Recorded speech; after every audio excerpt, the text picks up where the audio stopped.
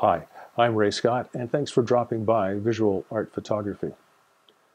On today's show, we're going to be looking at something a little bit different, and it's known as threshold. Now, when I was growing up, I used to look back at old magazines and old, I guess you'd call them pulp fiction novels, and on the covers often were what would be termed now, I suppose, as threshold kind of images, or pop art, graphic design, graphic art, that sort of thing. And what they were was they were black and white images. And I'm not talking about shades of gray. We're just talking about black and white. And often they also had a colored background. So we're going to take a look at that today. Now, see the image up there right now? That's of the Rockefeller Center in New York. And it's in black and white. And then the one you're looking at right now, this has been treated with a bit of color. So I'm going to show you how to use the threshold tool in Photoshop. And we're also going to take a look at a few tricks that we can use to make the images the way we want them, and also to add a little bit of color.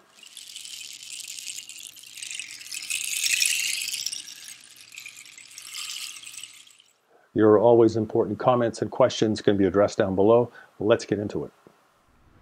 So first off, quickly I'm going to show you a few images just to give you an idea of what you can do with the threshold setting and a few other little things.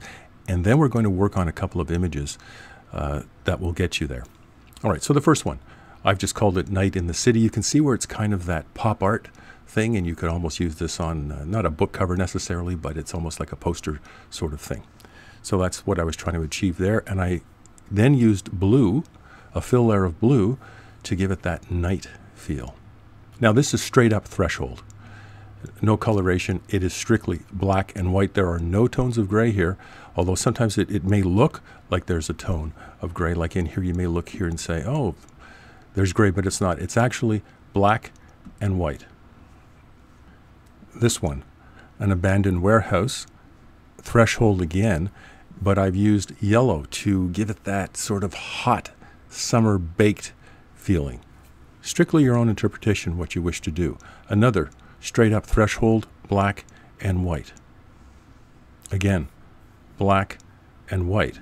And of course you can also crop or do things like this and bring the staircase closer, or maybe the stairs. You can make it what you want, bring out the brick, that sort of thing. Totally up to you. Matter of choice. And here's something else with a different color in it. All right, now let's get to work on a couple of images. So remember the first image I showed you, which was the one with Night in the City. Well, this is the image that it came from. So first thing up that I do is I create a duplicate layer, because I don't want to work on the background layer, and you're going to find out why later on why I want to do a duplicate layer. So you hit Command J or Control J on your keyboard and you duplicate the layer, and there it is over there on the right hand side.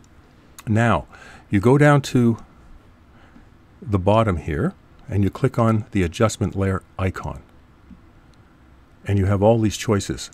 You see down here it says threshold. Click on threshold. Now it turns it to that black and white image. You haven't done anything to the layer itself. This is just an adjustment layer. You come up here and you can adjust it lighter, more white, or more dark. And for our purposes, I think we want it to be something like that. That's my preference for this.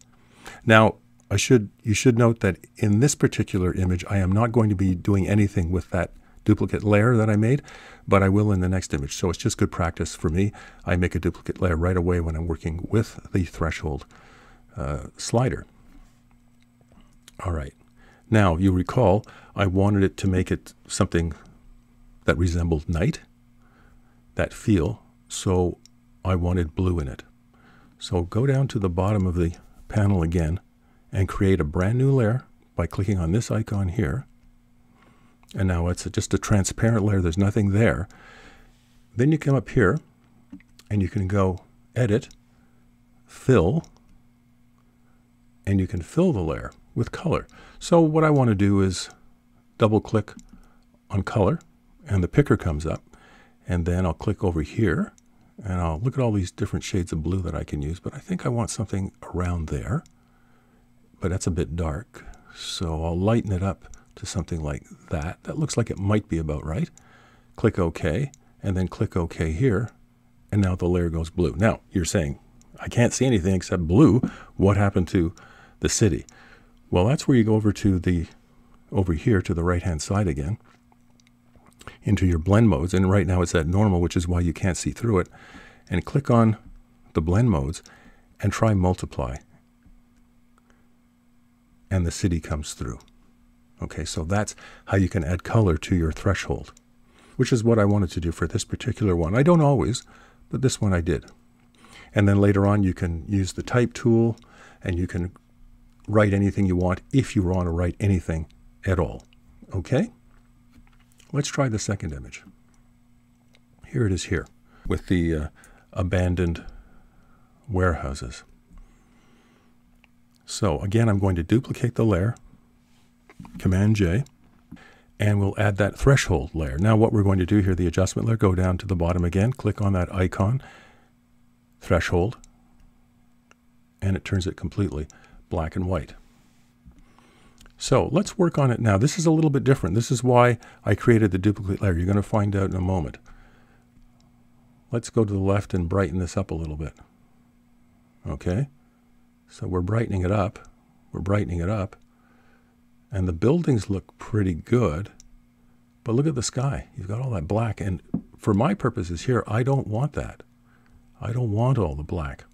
So this is why I created the duplicate layer, because I'm going to come over here to that layer 1, the duplicate layer, and I'm going to go over to the left to the toolbar over on the left-hand side and press on this, and it says, see that? It says dodge tool and burn tool. Well, dodging lightens things and burning darkens things. So let's pick the dodge tool, and you see up at the top here, it's set to 50% exposure or opacity if you want. Let's just set it to 100%, and you can decide what size you want. I think we'll go with something rather large. And let's see what happens. Look. Let me get rid of the dark, because I just want this to be white. Okay, and you just work on that. Maybe reduce the size just a little bit if you want over here. Okay. Try not to eat too much into the building. And so we're going to work on that. So I'm going to work on that. And for purposes of this tutorial, I don't want it to be too long. So we'll just speed along. And then once I've dodged all this out, I'll show you something else. Okay, so we've dodged all of the black out of the sky, but it bled into the building a little bit over here. And I don't like that. I want the building to be have some definition. So we go back over to the toolbar on the left-hand side, press on it, and you'll see the burn tool. That darkens. So press on the burn tool, and I want to build it in, but not at 100%. So let's just go to something like, whatever, 39%. Make the brush a little smaller, and then just bring some of that building back. See that? Just a little bit. Just bring it back a little bit there. There's the line. Okay. Work over here a little bit. Actually, I want to lighten this up over here a little bit, so we'll go back and we'll go to the dodge tool and just lighten that up a little bit there. There you go. Look at that. And of course, as always, with any of your photography, in any of your work, it's to taste. It's the way you want it to be. There's no right or wrong. So now you have that. Okay, I could get really picky here and just make the brush really, really small and come down here and just try to get rid of that little bit. There you go. There you go. Just perfect. Okay. Now, we wanted to make it sun-baked and hot and abandoned.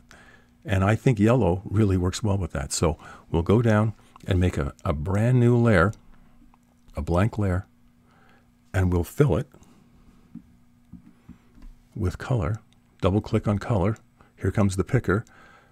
Bring your slider down into the yellow area, and I kind of want it to be yellowy, almost a bit coffee, not too, like that. Something in there. Something that's a little bit, desolate, for no better word, I don't know. And let's press on that and see what happens. Okay, now remember we have to go to the blend modes and go from normal to multiply to get the effect we want. And there it is. Okay, there it is. Now for some reason, let's say the color was close, but it's not exactly what you wanted. You can go back, make sure your layer is active, your fill layer is active, and then go back to Edit, Fill. Okay, let's do it. Edit, Fill, double click. Now you see that's where you were at. And now take that and let's say we just want to make it, just for argument's sake, something like that. Okay, I don't think we really want to, but let's just say we do. That's your old color here, or your existing color, and this is the new color that you're putting in. Click OK, and it comes in. Actually, that's not bad. So there you have it. You have your threshold, if you want to leave it strictly black and white, or maybe you want to add a little bit of color to it. And there you have it. And it's that simple, really, and lots of fun. You can go straight black and white. You can add color. You can add text. It's endless, the possibilities. It's up to you and what final product you're looking for. Give it a try. Until next time, I'm Ray Scott reminding you it's not what you see, it's how you see it. And I'll see you soon.